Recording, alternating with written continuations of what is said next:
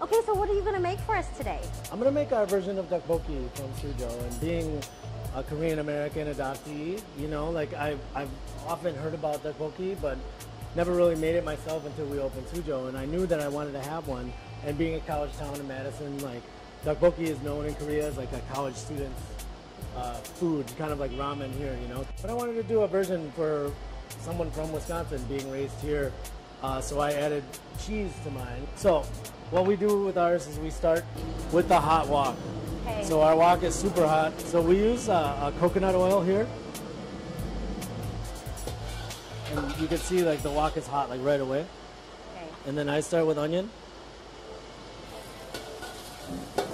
And then we got underground meats. Nice, okay. I'm really close with a lot of the underground guys, Johnny Hunter and his crew.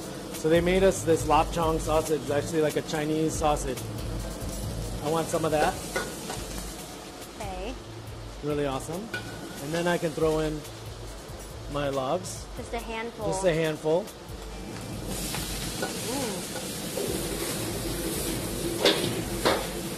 Oh my god, that was scary. How do you have your eyebrows?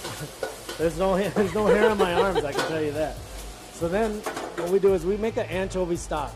Every Korean person will tell you have to make anchovy stock. Okay. So like that's water, anchovies, fern bracken, things like that. It's a little bit funky, but not too much.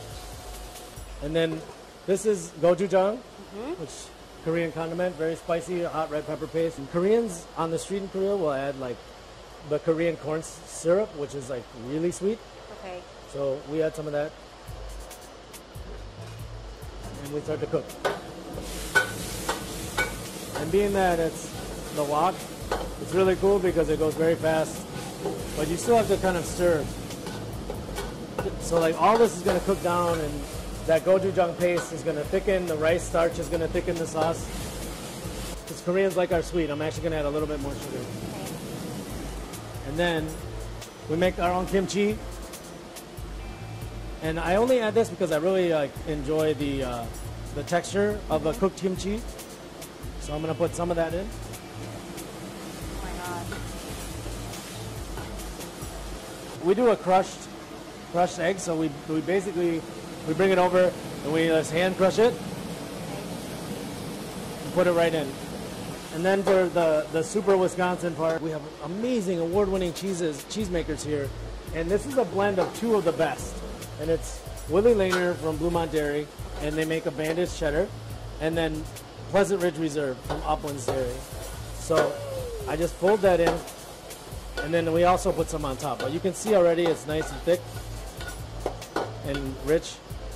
And basically, like, I want to insert my spoon there just to see that it's soft and a little gooey. It didn't take very long It at takes all. no time. Okay. So then I bring my wok and I just pour it right out.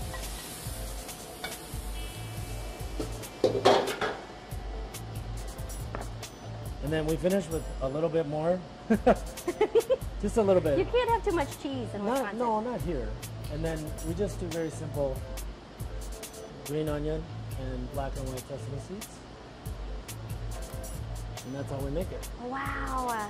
Ddeokbokki with cheese, it's really good. Yeah, chewy, sweet, cheesy. I love this. This is awesome. This is my favorite thing ever. I'm really happy you came. Thank you I've been so wanting much. to do a cooking segment with you for a while. So it's really cool. Really? You can come back anytime, you know.